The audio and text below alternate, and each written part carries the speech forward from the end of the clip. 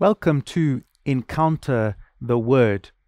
We at the Jesuit Institute offer this reflection every Sunday on the liturgy of the Word, where we try to make sure that our reflection on God's Word helps us live God's Word in our daily lives. And so let's pray together. Lord God, we give you thanks that we can gather as a community to reflect upon your word and how your word invites us to respond at this moment in our lives and the life of our community and our society. Help us through our listening to deepen our ability to hear what you want of us, so that we might live this word in practical ways in the days that are to come. We ask this in the name of Jesus the Lord. Amen. A reading from the book of Isaiah. Thus says the Lord, as the rain and the snow come down from heaven and do not return there but water the earth, making it bring forth and sprout, giving seed to the sower and bread to the eater, so shall my word be that goes forth from my mouth. It shall not return to me empty, but it shall accomplish that which I intend, and prosper in the thing for which I sent it. The word of the Lord. Thanks be to God. The seed that fell into good soil yielded 100-fold. The seed that fell into good soil yielded 100-fold. You visit the earth, give it water, you fill it with riches. God's ever-flowing river brings over to prepare the grain. The seed that fell into good soil yielded 100-fold. And thus you provide for the earth. You drench its furrows. You level it, soften it with showers. You bless its growth. The seed that fell into good soil yielded 100-fold. You crown the year with your bounty. Abundance flows in your pathways. In pastures of the desert it flows. The seed that fell into good soil yielded 100-fold. The hills are girded with joy, the meadows clothed with flocks. The valleys are decked with wheat. They shout for joy. Yes, they sing. The seed that fell into good soil yielded 100-fold. A reading from the letter of St. Paul to the Romans. Brothers and sisters, I consider that the sufferings of the present time are not worth comparing with the glory that is to be revealed to us. For the creation waits with eager longing for the revealing of the sons of God. For the creation was subjected to futility, not of its own will, but by the will of him who subjected it in hope. Because the creation itself will be set free from its bondage to decay and obtain the glorious liberty of the children of God. We know that the whole creation has been groaning with labor pains together until now. And not only the creation, but we ourselves, who have the first fruits of the Spirit, groan inwardly as we wait for adoption as sons, the redemption of our bodies. The word of the Lord. Thanks be to God. Alleluia, alleluia, alleluia. Alleluia, alleluia, alleluia.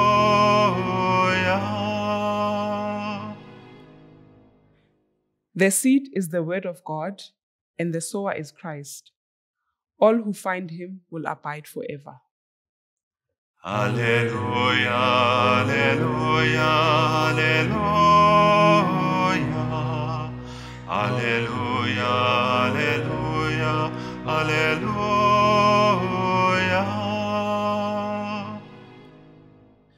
The Lord is with you. And with your spirit.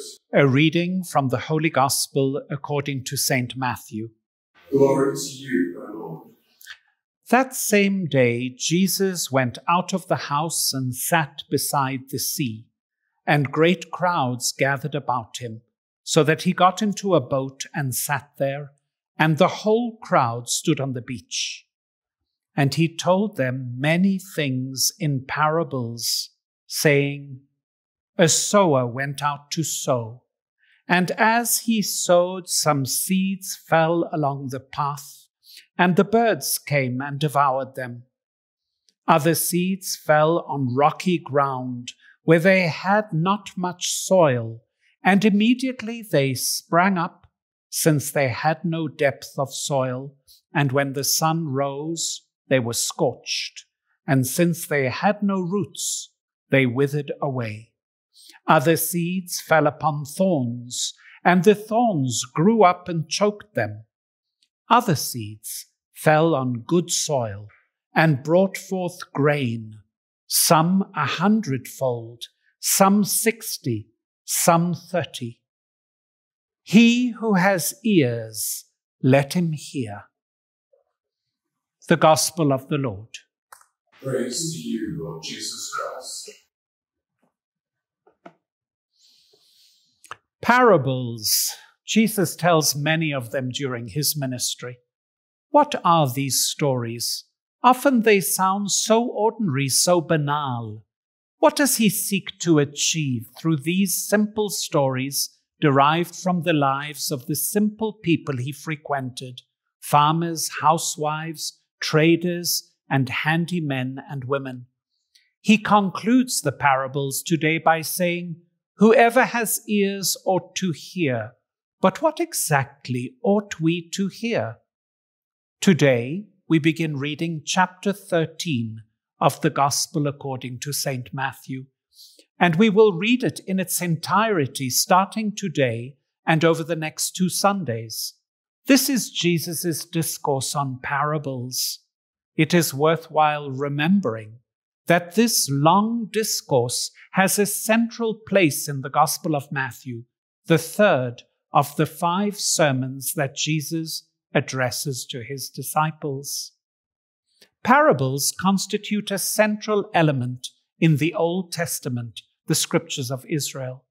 The narrative that best illustrates the purpose of the parable in the life of the people of God is the one about the poor man and his ewe lamb in 2 Samuel.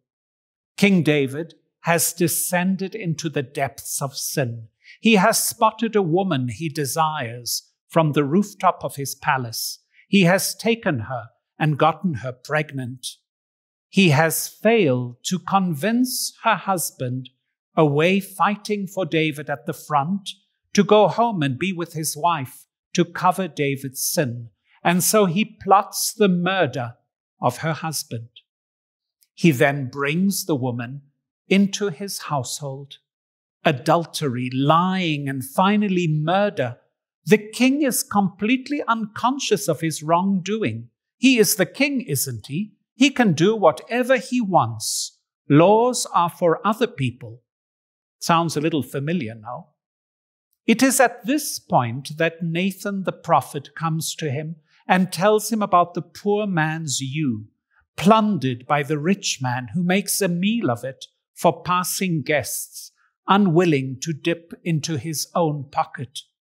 David, hearing the parable, is filled with fury. He pronounces, "As the Lord lives, the man who has done this deserves to die." The parable has caught the conscience of the king. The simple story has awakened in him what his own actions had anesthetized. Of course, the parable has provoked David to pass judgment on himself. He has done what the rich man did to the poor one. But now the parable he has heard with his ears has cut through to his heart, which had been blinded and hardened by his eyes. Now he can repent because he has heard. Having heard the parable, David becomes a model of repentance. "Have mercy on me, O God, according to your steadfast love. According to your abundant mercy, blot out my transgressions. Wash me thoroughly from my iniquity and cleanse me from my sins. for I know my transgressions, and my sin is ever before me. The parables that Jesus tells have the same aim of wakening us up. First of all, we are challenged to listen to Holy Scripture. Our salvation depends on listening. Our eyes tend to lead us astray. Remember seeing the fruit in the Garden of Eden, causing Adam and Eve to forget what they had heard from God. David, seeing Uriah's wife, caused him to forget the word of God he had heard about adultery, lying, and murder. Our eyes lead us astray so often, and Jesus challenges us to use our ears. We must hear just as Israel in the Old Testament was challenged, "Hear, O Israel." The word must penetrate our hearts so that we can see with our hearts formed by the word and not with fleshy eyes.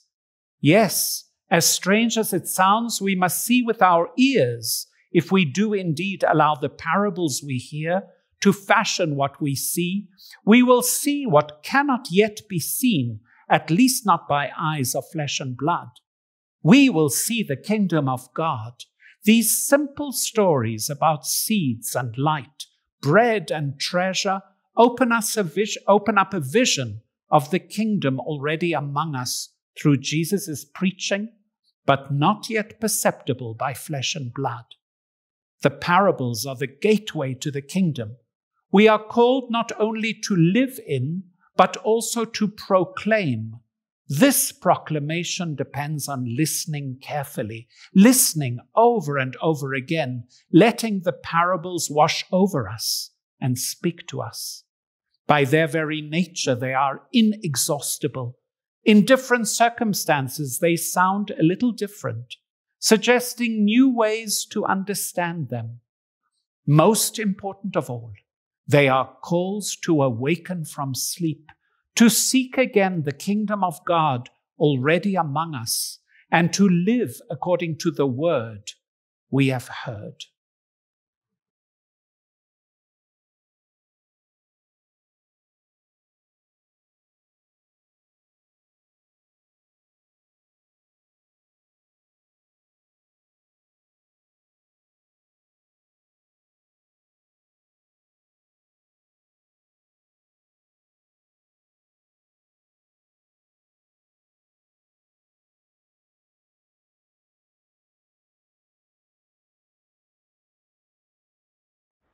Let's join in praying together.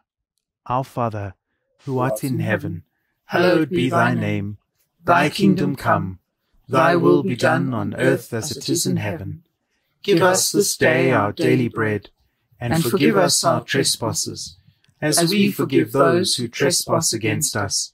And lead us not into temptation, but deliver us from evil. Deliver us, Lord, we pray, from every evil, and graciously grant peace in our days, that by the help of your mercy we may be always free from sin and safe from all distress, as we await the blessed hope and the coming of our Saviour, Jesus Christ.